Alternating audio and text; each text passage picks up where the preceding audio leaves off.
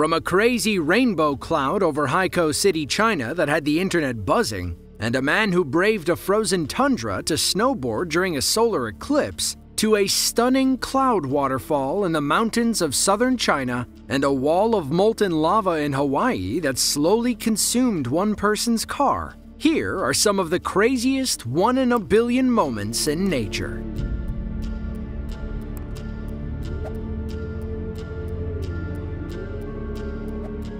Haikou City is the capital and most populated city in Hainan Province, China. Just over 2 million people live within the built-up area, and all 2 million saw something incredible on August 21st of 2022. The internet could only describe it as a rainbow cloud over the city. Some were quick to call it fake. Others blamed aliens. Was it some sort of extraterrestrial phenomenon, or was there an earthly explanation?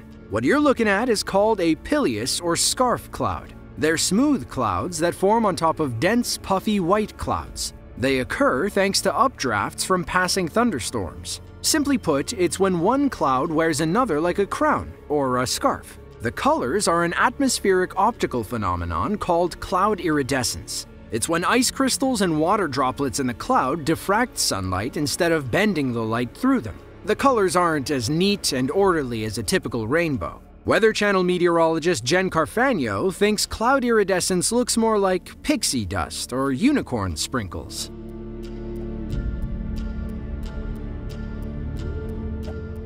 On March 20th of 2015, Stian Oland, a snowboarder and amateur filmmaker, was in the right place at the right time. He hiked up a glacier in Svalbard, a Norwegian archipelago in the Arctic Ocean. He brought his camera, snowboard, and selfie stick to document a once-in-a-lifetime experience, snowboarding during a total solar eclipse. Stian began early to make sure he didn't miss the big moment. Coincidentally, the best place to view the 2015 eclipse was from the Faroe Islands between Iceland and Norway, or from the peaks of Svalbard.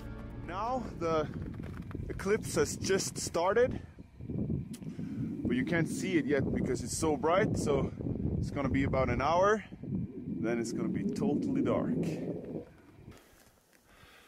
Now it's about 10 minutes left until a total eclipse. Still, it's super bright. Now it's only 3 minutes left until total eclipse. What a fantastic day!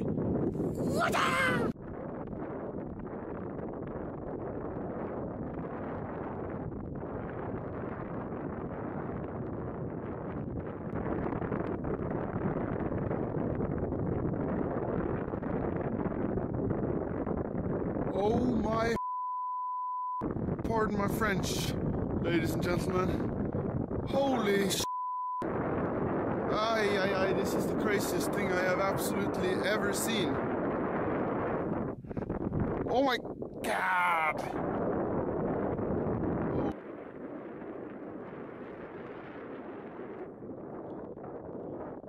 A total solar eclipse on Svalbard. This is the craziest thing I've seen in my entire life. A solar eclipse is when the moon passes between the Earth and the sun, temporarily blocking the sun from a small portion of Earth. Depending on where you are, it can be a total eclipse, like what Stian saw, or a partial eclipse. While a total eclipse occurs somewhere on Earth every 18 months, it takes between 360 to 410 years to happen in the same spot twice. The sun and moon appear to be the same size, despite the fact that the sun's diameter is about 400 times bigger than the moon's. It's also 400 times farther away from Earth. Those ratios offset to make them appear to be the same size.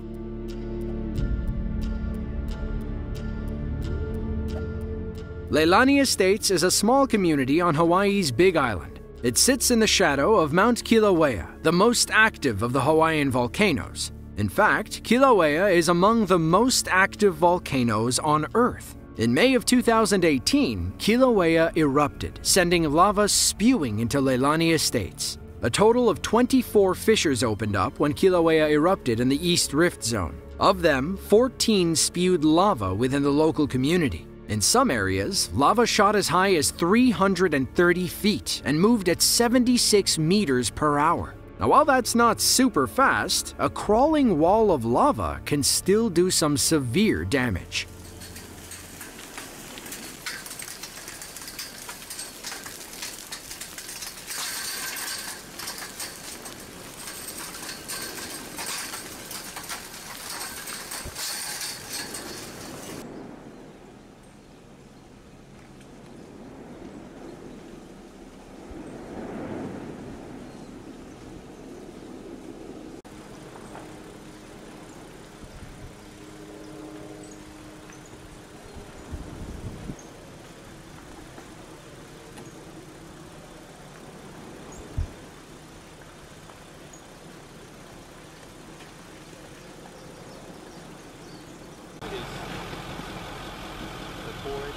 I know it's gonna pop, that's why I came to this next pole.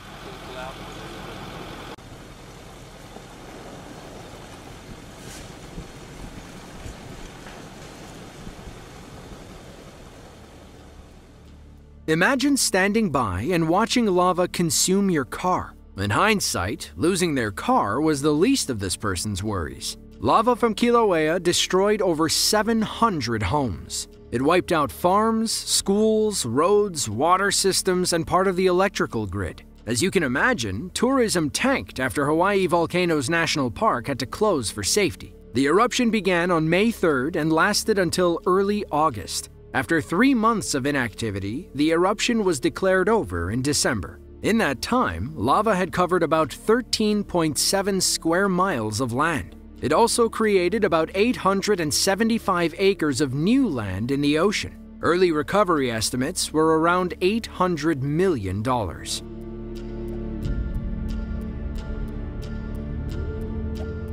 If someone came to you and asked, "Hey, do you want to go skiing on a volcano?" what would you say? Well, if you live anywhere near Mount Etna, the tallest peak in Italy south of the Alps, you'd probably say, "Sure, which face, north or south?" On March 9th of 2017, a group of daredevil skiers had the time of their lives when Etna erupted in the middle of a run.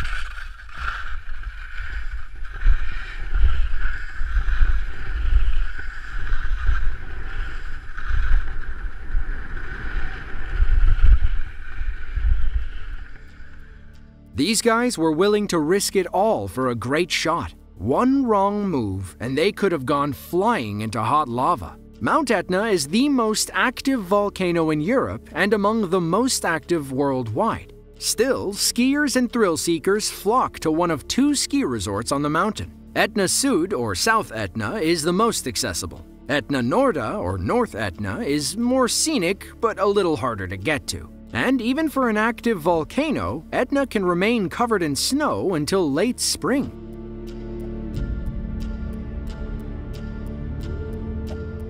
As the old saying goes, there's always a pot of gold at the end of the rainbow. Sometimes that pot of gold can take different shapes, like a red sedan stuck on the grass median.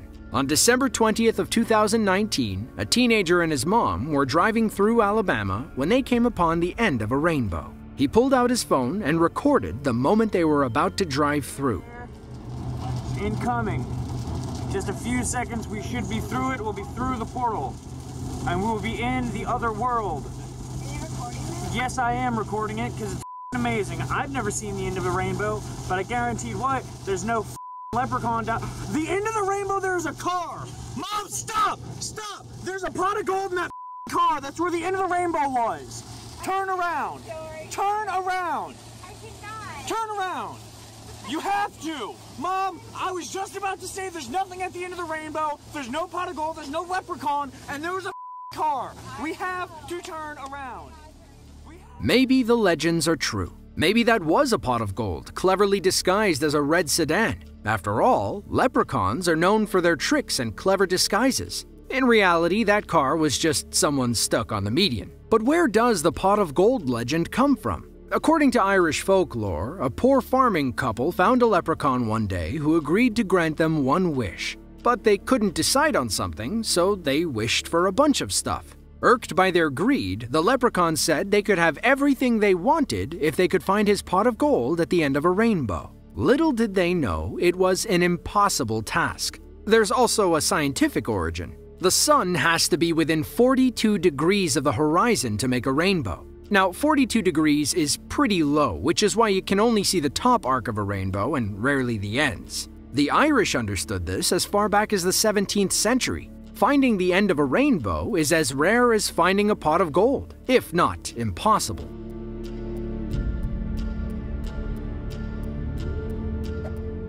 Water can do amazing things. Just ask these people filming on a lake in Quebec, Canada. On May 8th of 2016, a few Canadians watched and listened as millions of tiny ice needles churned over each other. They could only describe the sound as Mother Nature hard at work.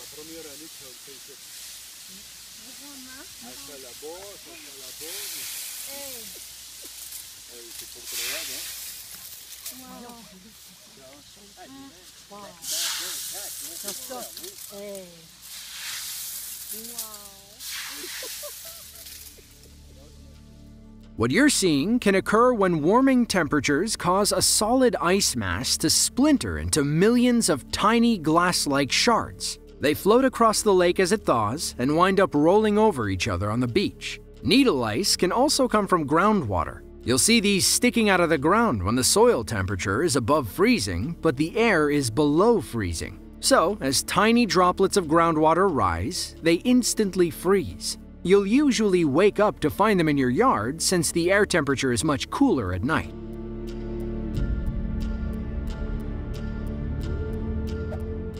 In the prefecture-level city of Yichun, China, some hikers in the nearby mountains witnessed a truly amazing sight. One could only describe them as cloud waterfalls, a weather phenomenon requiring the perfect conditions. Cloud waterfalls are highly unpredictable, so this certainly classifies as a once-in-a-lifetime experience.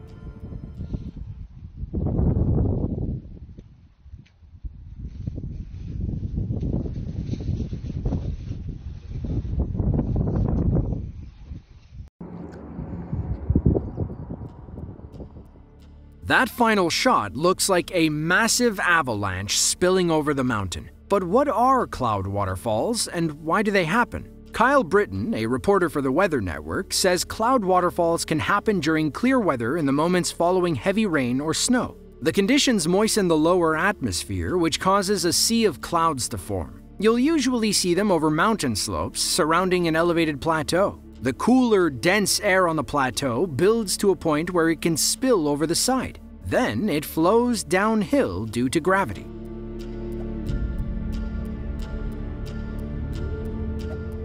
On August 27th of 2020, locals in the Blora Regency of Central Java, Indonesia, ran for cover when the Kisongo mud volcano erupted. Kisongo is part of a geological tourism area. It's surrounded by swamp areas and grasslands and spans hundreds of hectares. While people enjoy exploring the area, a Kisongo eruption can prove extremely dangerous. Locals said they could feel the ground shaking like an earthquake before the volcano erupted. When it did, it spat giant columns of hot mud nearly 100 feet into the air. The entire eruption lasted 10 minutes, but mud wasn't the only thing spewing out. These volcanoes can be hotbeds for toxic gas.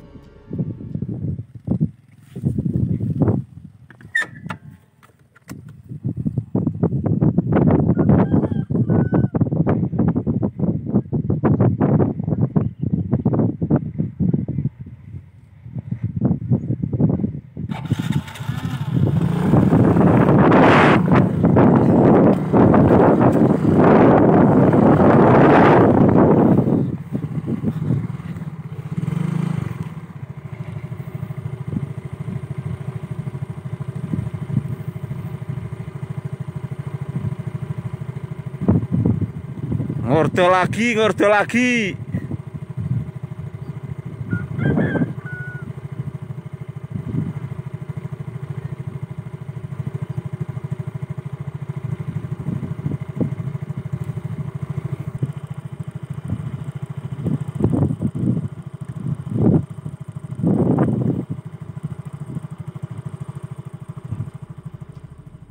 There were 4 farmers and a buffalo near the volcano when it erupted. They reported feeling weak and dizzy after inhaling the toxic fumes. Moments later, they fainted. Thankfully, all 4 made full recoveries in the hospital. Their buffalo wasn't so lucky. Villagers recalled a strong sulfur smell that lingered for hours after the volcano erupted. Here's why. The gases are a mix of mostly methane and carbon dioxide. Mud volcanoes and mud pots also have limited water supplies. The microorganisms inside thrive on hydrogen sulfide. That turns into sulfuric acid and breaks down the rocks to form wet clay mud. It also explains the pungent rotten egg smell.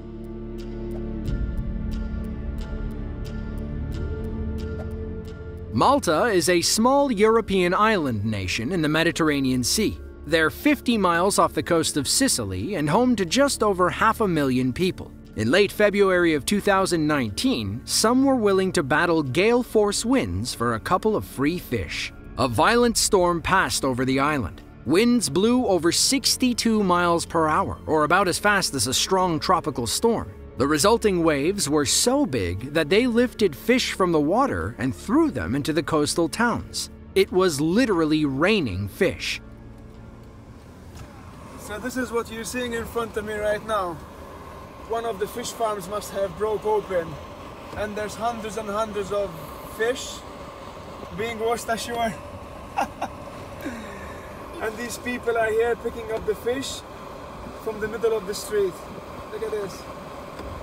Unbelievable. Whoa. As you can see, the sea is coming up all the way into the street, and these men are just totally soaking wet, trying to pick up fish from the street.